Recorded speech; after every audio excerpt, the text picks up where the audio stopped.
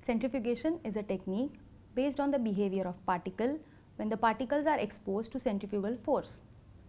Particles having higher density will sink or sediment, whereas particles lighter than the solute will float on it. In a solution with a complex mixture of particles, when it is allowed to stand still, the particles will get separated on the basis of various parameters under the influence of gravity. The parameters are like density, molecular weight and size. More is the difference in the density, faster will be the separation. When there is no difference in the density, the separation will not occur and the particles will stand steady. We can take advantage of this difference in the density to separate out particles from a complex mixture. For this, we can replace this gravitational force with centrifugal force. As centrifugal force is powerful force than gravitational force, it will increase the sedimentation rate and it will result in faster separation of particles from a complex mixture. In this module, centrifugation technique, we are going to cover topics like basics of sedimentation, types of centrifugation, preparative centrifugation, analytical centrifugation, type and designs of preparative rotors, separation methods in preparative centrifugation, separation methods in analytical centrifugation, centrifuge models and their uses, as well as application of centrifugation. Introduction. Centrifugation is a technique based upon the behavior of particles in an applied centrifugal field. In a solution, particles whose density is higher than that of the solvent sink at the base or sediment, and particles that are lighter than it float on the top. When solution of particles is allowed to stand, then the particles will tend to sediment according to various parameters. For example, molecular mass, shape and density under the influence of gravity.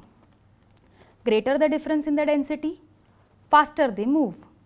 If there is no difference in the density, that is isopycnic condition, the particles stay steady. To take advantage of difference in the density, to separate various particles in the solution, gravity can be replaced with much more powerful centrifugal force provided by centrifuge. During centrifugation, the force is applied in order to sediment the particles more rapidly. This force, that is centrifugation force, is greater than the gravitational force of earth. Thus, it increases rate of sedimentation. The particles are normally suspended in specific liquid medium held in a tube or bottles which are located in rotor. The rotor is positioned centrally on the shaft of a centrifuge. Particles differing in their size, density, shape can be separated as they sediment at different rates. Sedimentation rate is directly proportional to the applied centrifugal field. Basics of sedimentation. The rate of sedimentation depends upon applied centrifugal field being directed radially outwards. It is determined by square of angular velocity of rotor and the radial distance from the axis of rotation. Effective radial dimension of a given particle will change according to its position in the sample and will vary between R minimum and R maximum, that is minimum radius and maximum radius. Particles away from the central axis of rotation will experience a greater field. The relative centrifugal field is calculated from average radius of rotation of a column of liquid in a tube, that is the distance from the center of rotation to the middle of the liquid column in the centrifugation tube. In partially filled container of swinging bucket and fixed angle rotor, the R minimum is effectively increased and therefore particle will have reduced path length to travel. Hence, quicker will be the sedimentation. Centrifugal techniques are of two types: preparative centrifugation technique and analytical centrifugation technique. In analytical centrifugation technique, it concerns with the study of sedimentation characteristics of biological macromolecules and molecular structures. It is devoted to study the pure macromolecules or particles. Preparative centrifugation technique concerns with the actual separation, isolation, purification. For example, whole blood cells, subcellular organelles, plasma membranes, polysomes, ribosomes, chromatin, nucleic acid, lipoproteins and viruses. Preparative centrifugation is of two types: differential centrifugation and density gradient centrifugation. In density gradient centrifugation again there are two types: rate zonal and isopycnic. Preparative centrifugation techniques. It is concerned with the actual separation, isolation, purification of various components.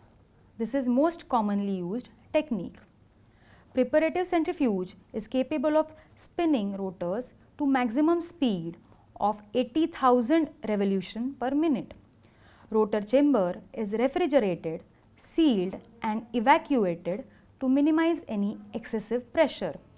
Sophisticated temperature monitoring system is used than the simpler instruments. Overspeed control system is provided. They are provided with the flexible drive shafts to avoid imbalance and vibrations due to uneven loading of samples. It is applicable for macromolecules. Ligand binding, kinetics, steroid hormone receptor assays, separation of major protein fractions from plasma, depolarization of physiological fluids and for amino acid analysis. Analytical centrifugation technique. It is concerned study of sedimentation characteristics of biological molecules and molecular structures. It is devoted to study the pure macromolecules or particles. It requires small amount of material and utilizes specially designed rotors and detector systems to continuously monitor the process of separation. It is used to deduce the purity and relative molecular mass and shape of the material. Analytical centrifuge is capable of speed approaching 70,000 revolutions per minute and it spins the rotor at an accurately controlled speed and temperature. It is evacuated, provided with protective chamber, refrigeration and optical system to observe sedimentation material throughout the duration of centrifugation. In this method, the concentration distribution of the sample is determined at the known times using absorbance measurements. Application. It is used to determine purity of macromolecules, relative molecular mass of solute, change in the relative molecular mass of supermolecule complexes, conformational change of protein structures and to determine ligand binding study. Types and design of preparative rotors. Rotors used in the lower speed centrifugation experience lower degree of stress as compared to high speed rotors and can be made from brass, steel or perspex. High speed centrifugation necessitates the use of aluminium or titanium alloy. All the rotors are given durable protective layering to reduce chemical reaction and corrosion due to the solute. Swinging bucket rotors. It has bucket that starts off in a vertical position, but during the acceleration it swings out to horizontal position. Hence, the solution of the tube is perpendicular to the axis of rotation and parallel to the applied centrifugal force. Tube returns to its original position during deceleration. Particles in the centrifugal field fan out radially from the center of rotation rather than sedimenting in parallel lines. Undesirable swinging effect that causes maximum effect of tube contents are produced during rotor acceleration and Deceleration. Fixed angle rotors. The tubes are located in the holes in the rotor body set at fixed angle between 14 degrees to 40 degrees to the vertical. Centrifugal force is exerted at an angle to the tube wall. Particles move radially outward and have short distance to travel before precipitating on the outer wall of centrifugation tube. Sample collection is rapid due to short traveling distance. The precipitate is collected as a small compact pellet at the outermost point of the tube. It is proved valuable for differential centrifugation and can separate the particles differing significantly in their sedimentation rate. Vertical tube rotors. Tubes are aligned vertically in the body of rotors at all the times. It can be regarded as zero angle fixed angle rotor. Solution in the tube reorients through 90 degrees during the rotor acceleration to lie perpendicular to the axis of rotation and parallel to the applied centrifugal force. It returns to original position when rotor is decelerated. Since the sedimentation of particles occur across the diameter of the tube, vertical rotor presents shortest possible path length. Thus, sedimentation occurs very quickly as compared to previously described types. Pellet formed is deposited along the length of the outer wall of centrifuge tube, which is a disadvantage as it falls back into the solution at the end of the centrifugation. Zonal rotors. Zonal rotors may be of the bench or continuous type. Former type is used extensively. It is designed to minimize the wall effect and to increase the sample size. Body of a typical bench type rotor is large cylindrical container. Rotor is filled with density gradient and accelerated. The layers reorient under centrifugal force and become vertical at sufficient rotor speed. Particles now separate through gradient with rotor at speed. During deceleration, layers containing separated particles reorients. At rest, rotor contents are displaced and various zones are recovered. Separation method in preparative centrifuge. In this, there are two types: differential centrifugation and density gradient centrifugation. Differential centrifugation. Differential centrifugation is based upon differences in the sedimentation rate of particles of different size and density. In differential centrifugation, material to be separated, for example tissue homogenate, is divided centrifugally into number of fractions by stepwise increasing centrifugal field. A scheme for fractionation of rat liver homogenate is given in a figure. Centrifugal field at each time is chosen so that particular type of material sediments. Centrifugation will initially sediment the larger particle.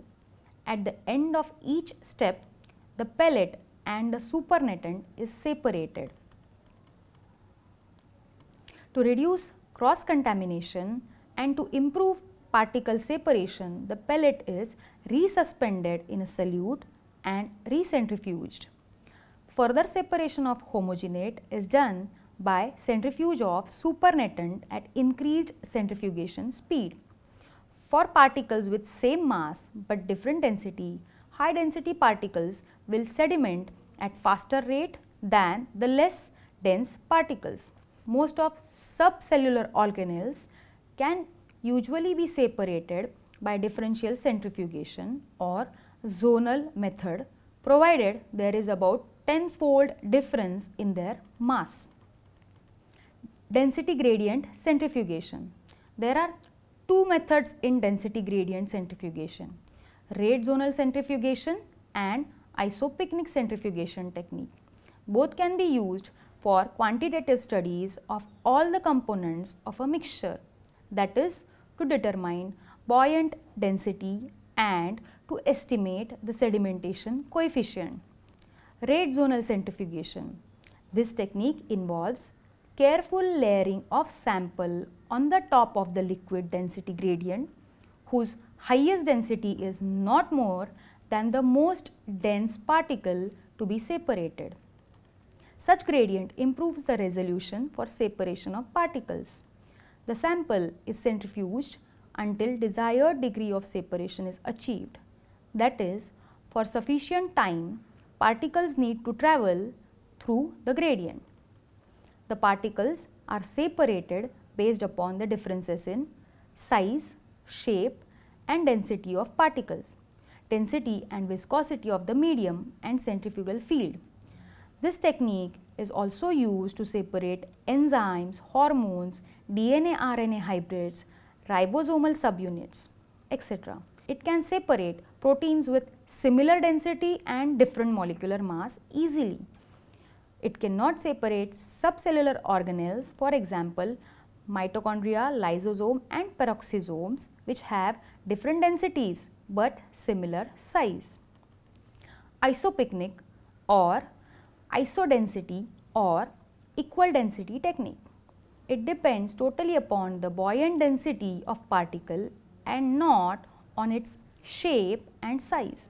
It is independent of time, size of particle. In this, the particles are distributed homogeneously throughout the tube prior to the centrifugation. During the centrifugation, the gradient is allowed to establish itself. Sample particles distribute and create a band in a series of zones at their respective isopycnic position. Sedimentation occurs when buoyant density of the particle equals the density of gradient. This technique suffers from disadvantages of very long centrifugation time. This technique is used to separate and purify linear and circular forms of DNA. Separation can be improved by increasing density differences in different forms of DNA by incorporation of heavy isotopes, for example 15N. It is used to separate and purify viruses and analyze human plasma lipoproteins.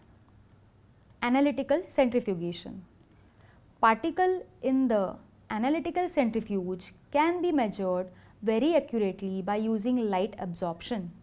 Rayleigh inference optics information can be processed to provide quantitative analysis of macromolecules in terms of their shape and physical size in the solution.